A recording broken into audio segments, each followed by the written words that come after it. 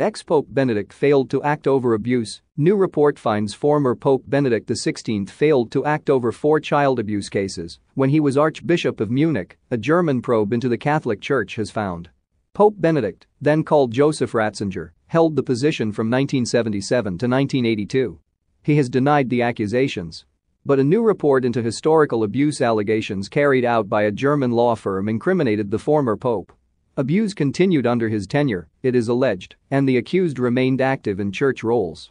The former pope, now aged 94, became the first church leader to resign in more than 600 years in 2013. Since then, he has led a largely quiet life in the Vatican City.